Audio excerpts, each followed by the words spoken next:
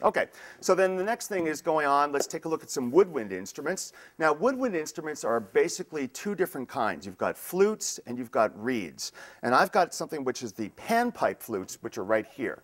Now, the panpipe flutes are the only instrument that you'll probably be able to make in all these things that really have a good way of getting the 12-tone Western kind of system.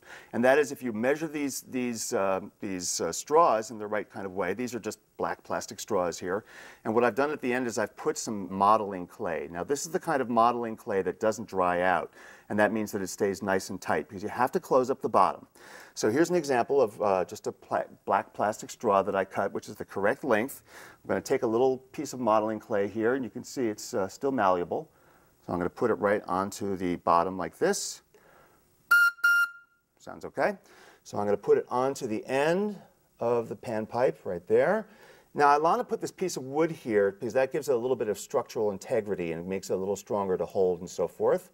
And then I'm going to wrap the tape around just like this. And now I've got my panpipes.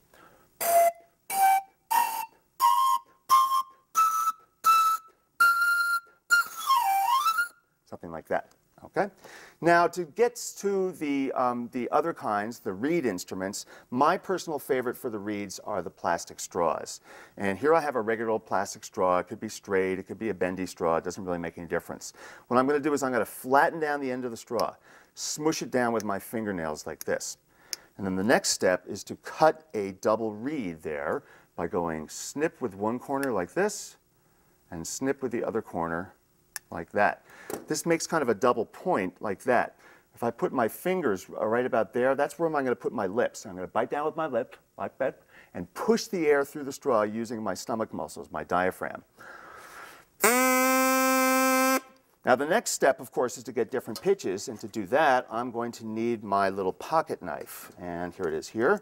Now you can use any little scissors, like a little toenail scissors or anything like that. I'm going to put 4 holes, starting about maybe right about there and then going down to the end. If you put them right up to the mouthpiece, it's really hard to do.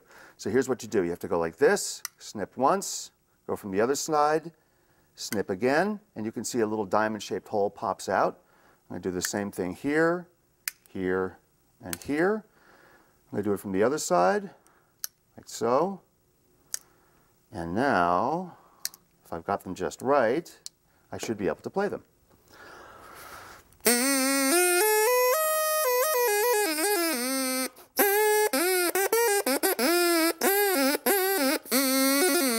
Something like that. Okay.